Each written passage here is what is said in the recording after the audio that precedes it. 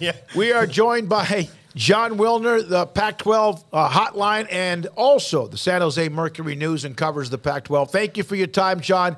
Well, it's setting up to just be a battering ram of games week after week, and of course, now ranked 7, 8, 9, and 10, and I'm not so sure Washington shouldn't be ranked at number 1 right now. So is everything kind of gone according to plan, other than Colorado being, despite the loss to Oregon, better than anyone thought? I think Colorado better than anyone thought, and Washington State better than anyone thought. Washington State's got 2 wins over ranked teams. They beat Wisconsin and Oregon State. The other teams, it was all kind of expected with the quarterbacks returning, the coaching staffs. You know, this has been the most anticipated Pac-12 season in a long time on the field, and it has kind of, met the expectations so far. 29-5 non-conference record. Really couldn't have. If you're the Pac-12, you couldn't have asked for anything more. It's like been a dream September after what was obviously a nightmare August. Jon, the quarterbacks in this league, the way that it shifted. Now, obviously, this is all changing, but was this what do you think started the shift to the kind of recruiting and attack of the transfer portal in the Pac-12 over the last couple years? I think it all starts with the coaches you hire. And, USC in December of 2021, I think it was either a 10-day or 2-week span, USC hired Lincoln Riley, Washington hired Kalen DeBoer, and Oregon hired Dan Lanning. And, of those 3, 2 of them were big time. Well, Riley obviously shocked the country. Lanning was a huge name with Georgia's success. The DeBoer hire was kind of under the radar. He had been the president of the state for 2 years, but obviously the guy's a fantastic coach. So I think a lot of what we're seeing now is based in those two weeks when those 3 coaches were hired. And because Washington had been down, and that's obviously a storied program out here and a big brand. And now the Huskies are back. USC is back. And Oregon is rolling. Then you add in, Utah's just consistency during the Kyle Whittingham era. And all of a sudden, your top programs have got great coaches, and results are that the players want to go play for the coaches. That's where it all starts, right? The investment in the coaching, making the right decision with your coaching, that is where it all starts. A lot of those guys that you just mentioned getting a lot of attention, especially, Caleb Williams, for example, Michael Penix, but Cam Ward up there in Pullman, a Texas guy from Columbia High School. Just what are your thoughts on how dynamic he has been for the Cougars these past couple of seasons? Obviously, a huge win over Oregon State the other night. He put up monster numbers, but just what have been your impressions of the Texas gunslinger there in Cam Ward? Yeah, and he was an Incarnate Word, and he transferred to Washington State when the Cougars hired, his coach at Incarnate Word, so as their offensive coordinator, and that got him to Pullman, and he came in with a ton of hype. Everybody's saying, "Oh, he's way better than an FCS quarterback." He's got Power 5 talent, and last year, it just seemed like it was a little bit of a tough transition for him. But now he is playing to that talent. The guy's been dynamite. He is as good as anybody in the conference.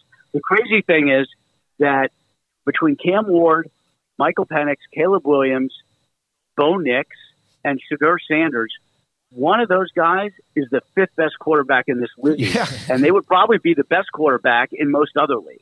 It's nuts.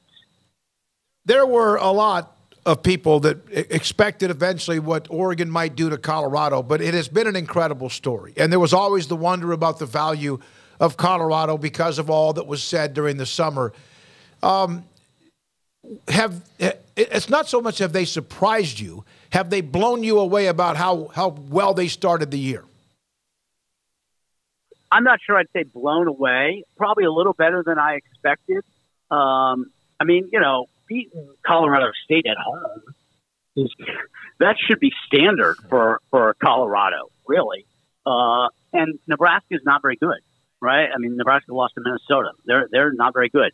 I was impressed by the TCU win. I just think that Dion had them playing at a very high level for the first game, given all of the roster turnover. So, yeah, I've been impressed. I still think kind of that they're not quite ready to be an elite team, especially in a conference like the Pac-12 this year, because they aren't good enough. I just don't think they're good enough at the lines of scrimmage, and that was exposed by Oregon. But, you know, give Dion 2 more recruiting cycles, and they'll be really good up front. And you know, who knows how long he's going to stay, but they're certainly on a great trajectory, and they have captured the public's imagination, I think, in a great way. I think the sport just benefits from a story like this. It's different. It's like if Magic Johnson coached Fullerton State for 2 years and then became a Power 5 basketball coach. You know, you got an American sports icon, and I think it's terrific for college football. John, this is could be a strange year. We were just talking about it with the Pac-12, and that they are the conference right now that I would say, if it comes down to it and you have to make an argument over which Power 5 conference should have 2 teams in a 14 playoff, it's probably the Pac-12, but they're so good, they might also wind up on the outside looking into this thing going, how did we get here now? Yeah, that would be, yeah, I know. It's crazy. I cannot believe that the Pac-12 would be the first conference to get a 2-loss team in the playoff. I just don't think that's going to happen. So it's going to be really hard for somebody to get through this conference with only 1 loss, given the schedule, because USC, Utah, Washington, Oregon, they're all playing each other this year. Last year, USC didn't play Washington and Oregon. So it's set up for, you know, an incredible October and November. And can anybody get through 12-1? Maybe.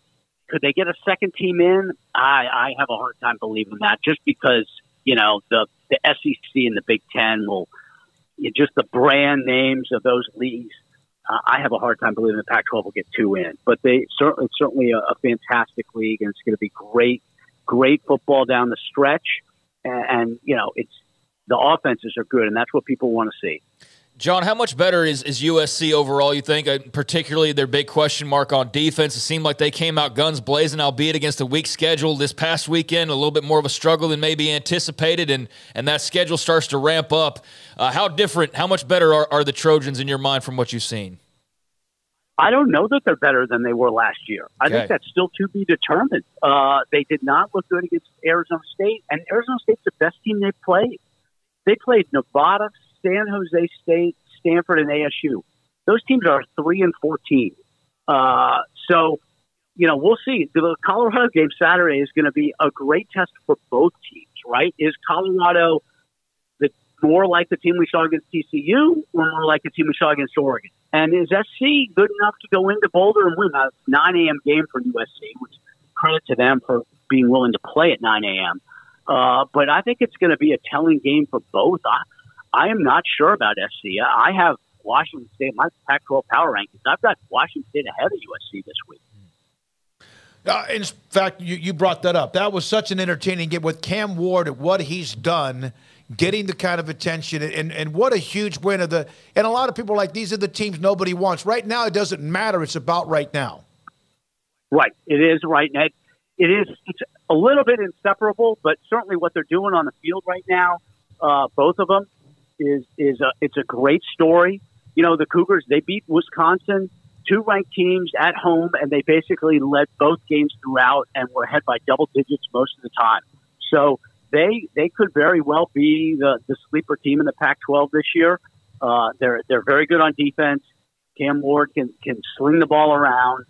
And the funny thing is they've got a 28-year-old offensive coordinator, Ben Arbuckle, and so did Oregon's offensive coordinator Will Stein, who was at UTSA.